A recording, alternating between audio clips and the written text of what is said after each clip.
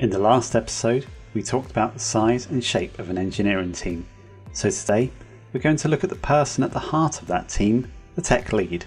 This is Software Engineering Explained.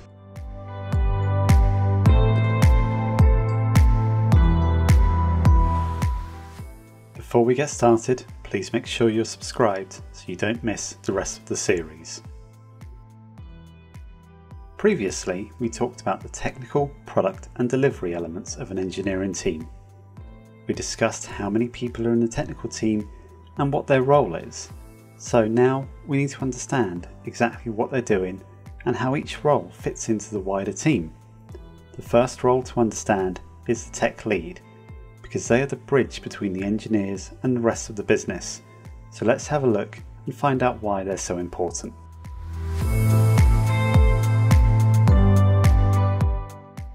The tech lead is probably the most important person in the team to get right.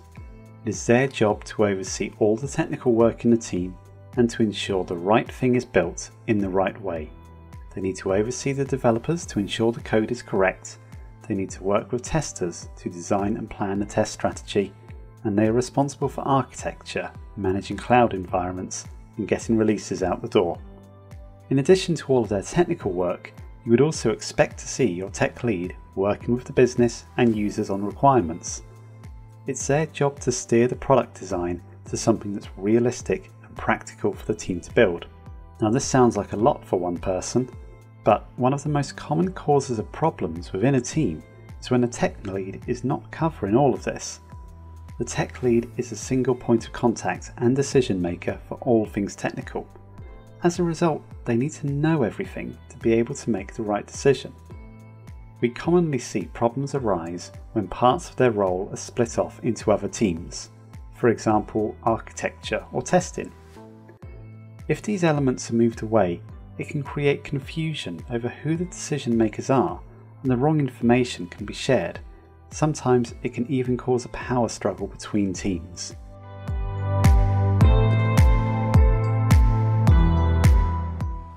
First, a tech lead has to be a good engineer. Their job is to lead the development team, so they have to have the respect of the other engineers. To do this, they need to be hands-on with the code. If they are not an experienced and expert engineer, then they won't make a good tech lead. In most cases, they need to know a bit of everything. If the team does APIs, then they need to know how to design and build them. If the team does front end, they need to know the common tools and frameworks. If the team does DevOps, then the tech lead will need to understand that as well.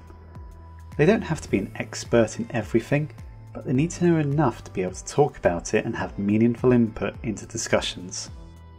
Second, they need to know about architecture. Nowadays, a tech lead will be managing the design of the system they're building. Modern architecture is not like the old approach when dedicated architects would generate mountains of design documents. Today, architecture is normally an API spec and some diagrams.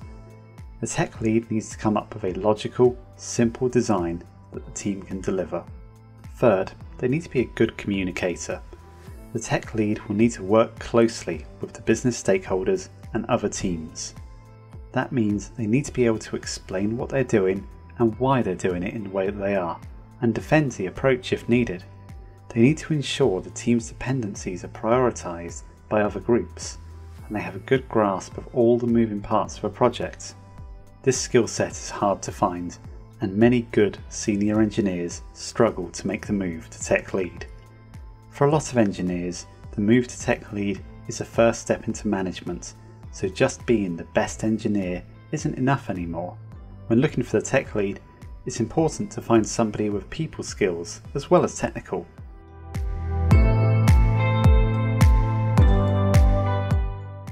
So what does a day in the life of a tech lead look like? Well, it depends a lot on the organisation, but in general, the day will be divided into technical and non-technical work.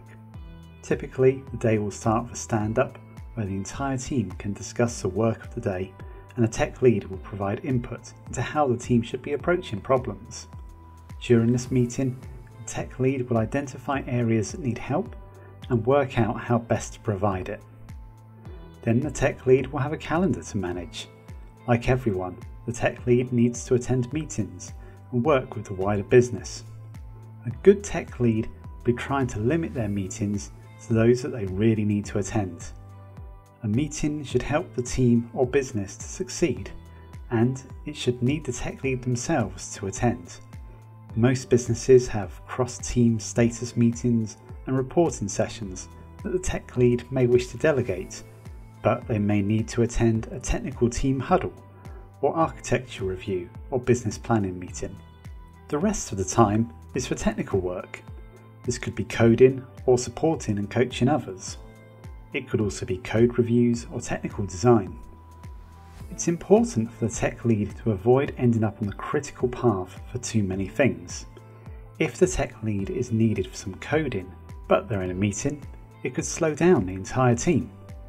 Instead, the tech lead needs to hand that work to a senior engineer and only take on the work they actually have time for. One of the skills of a good tech lead is to manage the meetings and calendars to keep it to a minimum and to group meetings together so that longer periods of technical focus can be achieved. A day too full of meetings will be busy but unproductive, but equally, a tech lead who's not attending any meetings is out of the loop. Finding that balance is the main challenge of a good tech lead. At the end of the day, there should be a chance to catch up with the team and discuss progress and problems that have arisen, and this will then lead into planning for the next day or the next week. The tech lead will face constant challenges on time. It's their job to make sure that they focus on the activities that will help drive the team forward and achieve their goals.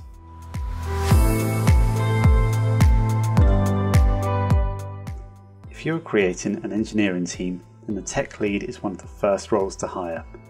Even at an early stage, the tech lead will be providing input on the design to help with technical efficiency and highlighting any constraints early on.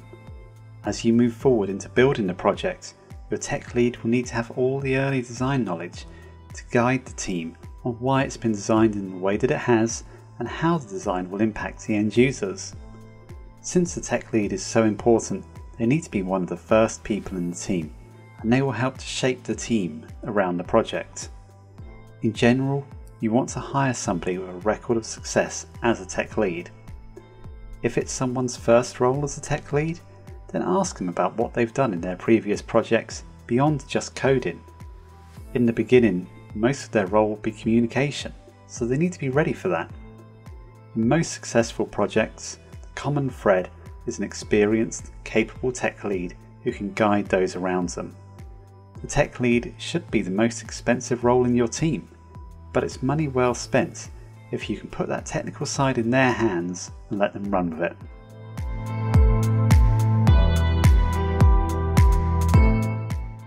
This has been a look at the role of the tech lead. Next time, we will look at the engineers, the largest but often most misunderstood group of your team.